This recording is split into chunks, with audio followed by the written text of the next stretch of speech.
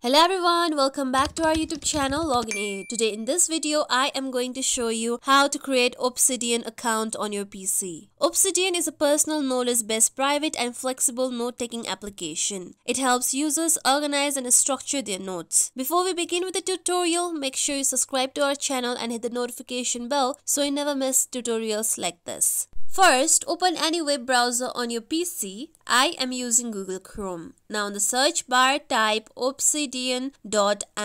Then you'll be directly taken to Obsidian's website. Now here you can see account option at top right corner. Click on account. Then you can see the sign in box. At last you can see the option of don't have an account. Then click on create an account.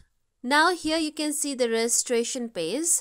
First, enter your full name, then enter your email address that you want to use, then enter a password. Then finally, click on sign up.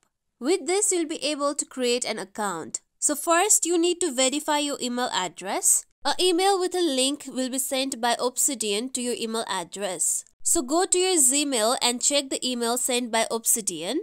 Now go to the link that Obsidian has provided you with. Now your email address will be confirmed and verified. Now you need to sign into your account by entering your email address, then enter your password, then click on sign in.